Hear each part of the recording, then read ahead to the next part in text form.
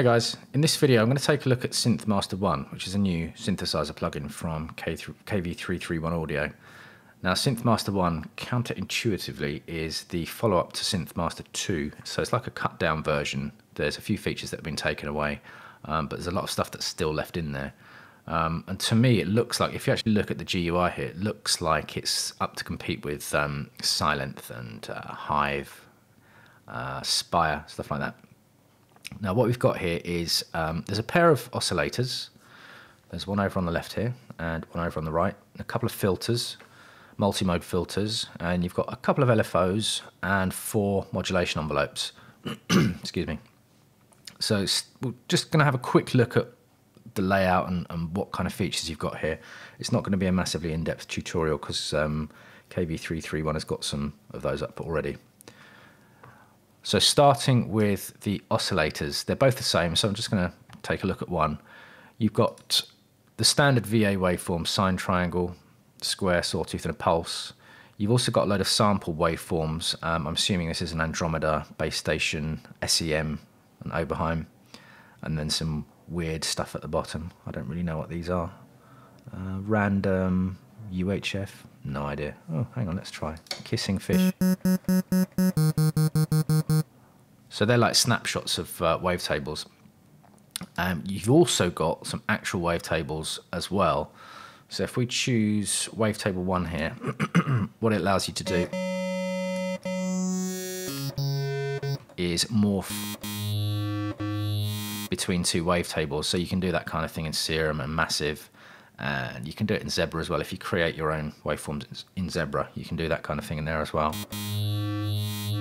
So there's tons and tons and tons of stuff you can do in the oscillators here.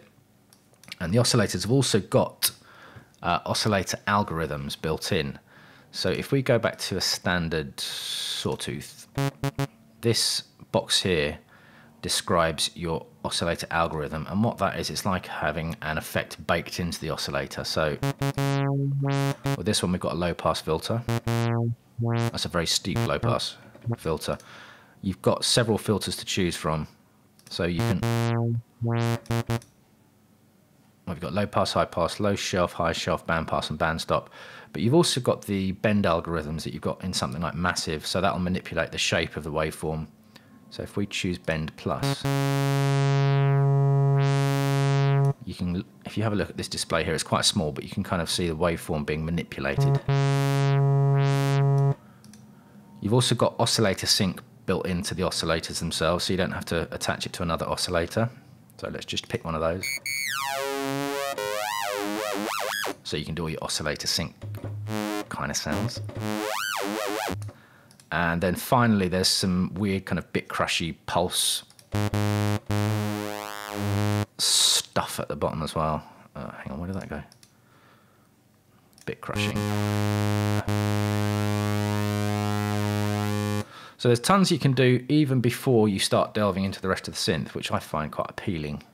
So let's put that back to low pass.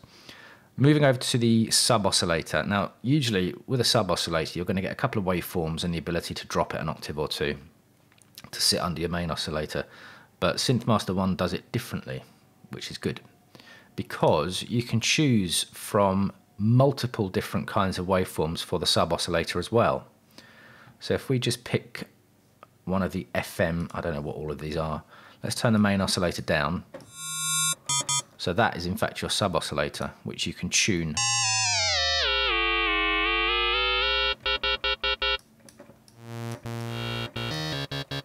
So you're not just restricted to normal VA waveforms.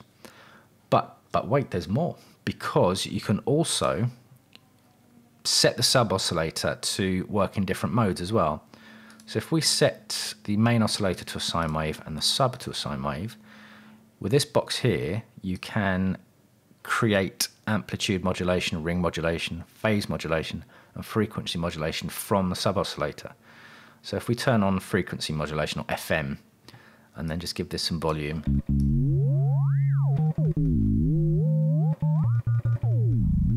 so you can start creating some kind of FM sounds there as well, but you can choose other kinds of waveform. I mean, usually FM is going to be sine waves, or historically it was, but you can choose any waveform you want here.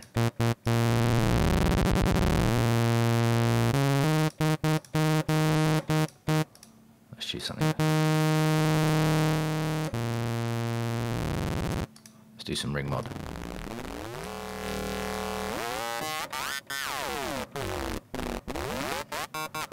So plenty to be getting on with there as well. Finally, let me just initialize that preset. Finally, we've got the Unison engine as well, which I really like the sound of the Unison in this. I think this kind of sounds like a virus. Not the whole synth itself, because obviously the virus, you've got the filters and all the other bits and pieces, the effects that go along with it.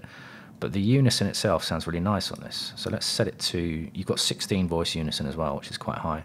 Give it 11 voices. I'm just going to drop the volume a bit. Put detune up, detune width, and then I'm going to set the oscillator to free running, because otherwise you get that horrible phasing sound. And then this little box here, it doesn't really tell you what it does unless you look at the display, but this is the detune curve. So that's a tighter detune and looser.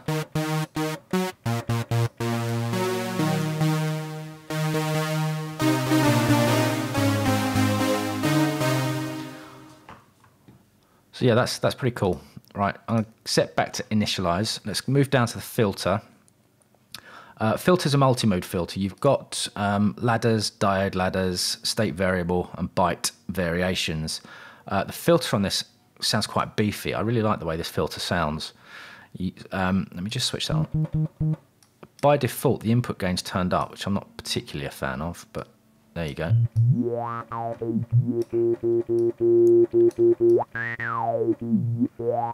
So that's the standard low pass.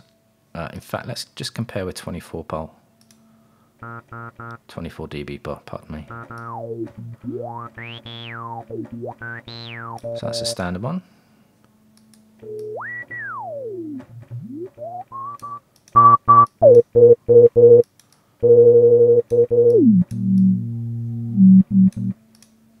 And then state variable. Oh, we've only got 12 dB. So they all sound different. So there's tons of potential for sculpting there as well. Just a quick note: this acid button here, this couples the resonance to the cutoff at low cutoff values. So that allows the filter to work like a 303 filter.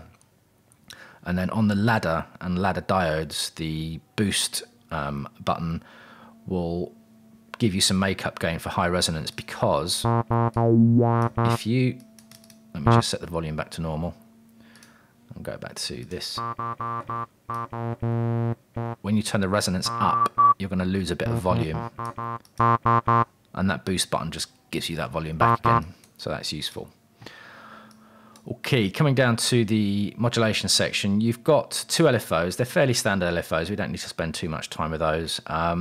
What I do like is you can switch it between bipolar and not bipolar. So that means that the LFO is going to work on the 0 position of your modulation destination. So it will go up and down instead of just up and then back to the initial value, if that makes sense. So you've got 4 modulation envelopes. A couple of them are hardwired to certain destinations already. So you can set LFO values and modulation envelope values to the filter directly from the filter itself, which is useful. So you can pick between LFO 1 and 2. But other than that, you can come down to the mod matrix here. You've got 2 pages of mod matrix. We've got 6 slots in each. So you can assign it to other parameters as well. And the modulation destinations are very, very comprehensive. So you can send the modulation sources almost anywhere, apart from some of the modulation envelope values themselves, but I think they're working on that. So one little note about the modulation matrix: if you choose a source here, so let's say I pick modulation wheel as my mod source. So coming back to the keyboard, you see I can just moving my mod wheel on my MIDI controller here.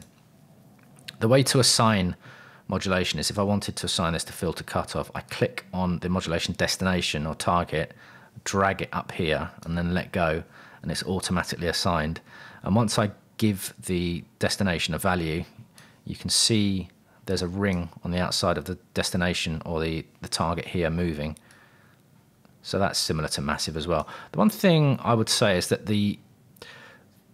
the rings don't stay on the outside of the modulation sources once you change the the destinations once you change the mod source. So if I click on mod envelope 1, that disappears. You can see that amp envelope 1 is hardwired to the volume here, but as soon as I change them, that ring actually disappears. So it's quite hard to keep track of it unless you've got the mod matrix window open, but they might be able to do something with that later as well. So if I just go back to keyboard here, you can see that's assigned to filter cutoff. Okay, let's go back to initialize preset again.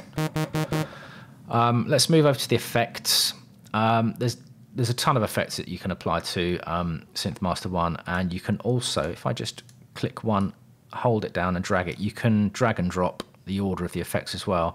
One thing I didn't know when I was doing some factory content is I didn't know that if you right click on one of these tabs, you can choose some different kinds of effects as well. So for example, the phaser was hidden. So now the phaser is set at the top there. And something else to note as well, which might not be in the manual yet, is that you can, currently the phaser and the chorus and perhaps a couple of other of the effects don't have a mix knob yet. But the way to get around that is if you come down to the mod matrix, let me just zero this again, set my modulation source as, where is it? It is in other, yeah, set the modulation source as constant. And what you can then do is you can pick the phaser as a mod destination, and here we'll find the effect mix. So you can control the effect mix from the mod matrix if you want to. So now we've got, hang on, and now this dial here will control the effect mix.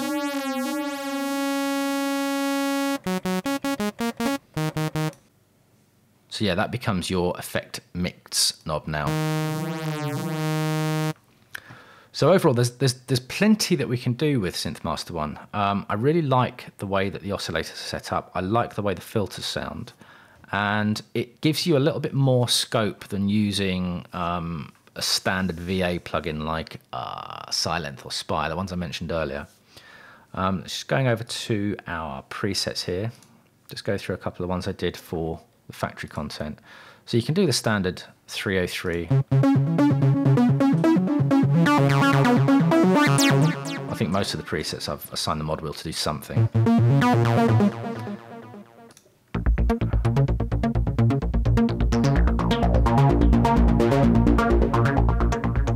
So it's a really nice sounding filter, actually, really beefy. What else have we done here? Something interesting.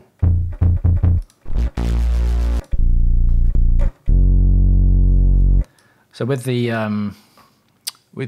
wavetable oscillators, we can do kind of an FM style, like a piano sound. This is, I've called this one Jan's Hammer because it sounds like an old Jan Hammer preset that I used to use a lot. I think it was from a DX7.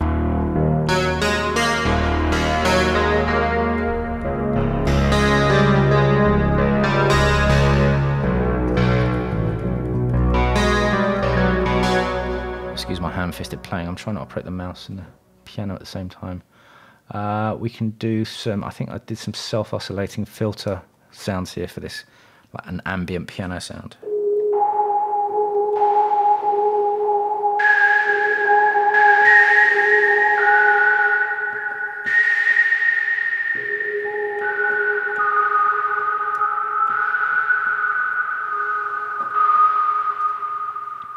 But it does kind of plucky.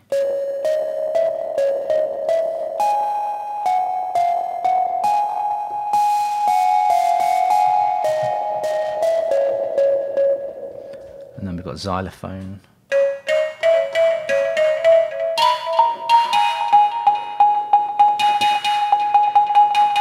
I don't know if you can hear that. I'm actually using velocity a lot with filters and other parameters in the synth as well.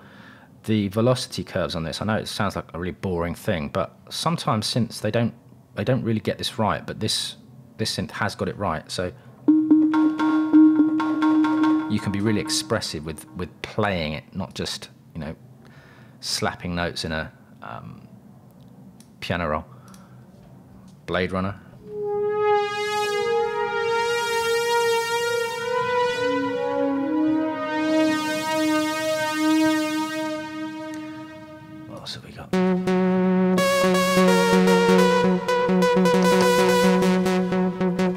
nice plucky sounds here. Frozen Forest, I think this is a...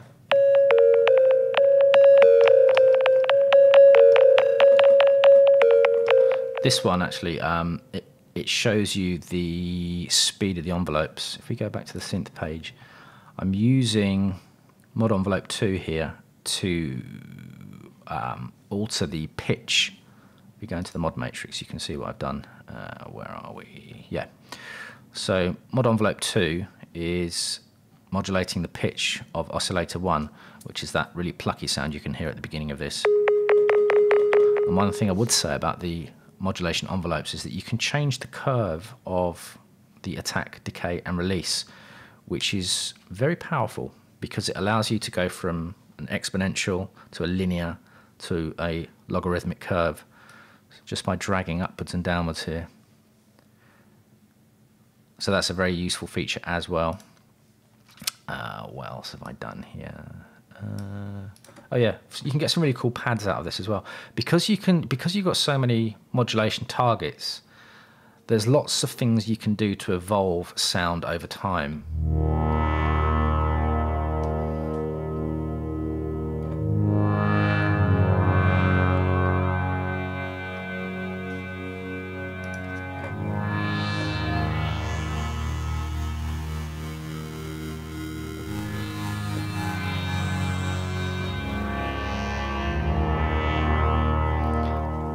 So you can get some really cool, massive pad sounds. There's another one I do.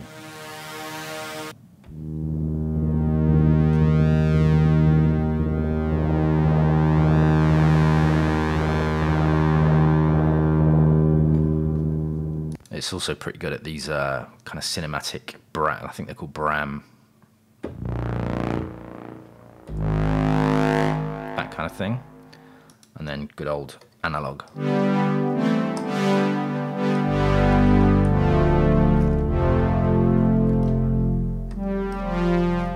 So it does that fairly well as well. Broken nonsense, it does well.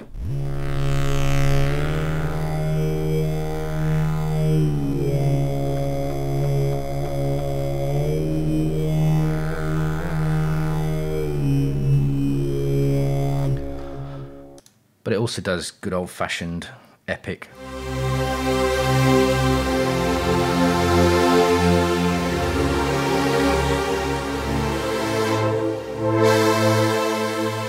Does all that kind of stuff well as well. And then, you know, just trancey stuff.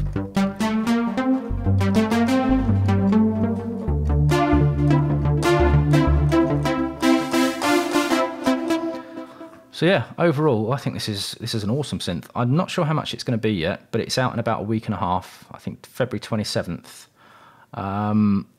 There's a couple of pals of mine that are doing factory content for us as well, Ein Zahev and Arkson and a couple of other people.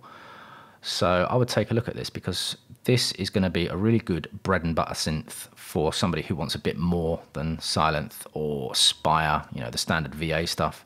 This does a bit more than that. If I've missed anything out, if there's anything you see on the UI here that you want to ask questions about, just pop a question down below. This is just supposed to be a short video and I think I've already run over what I thought I was going to do. So yeah, thanks a lot.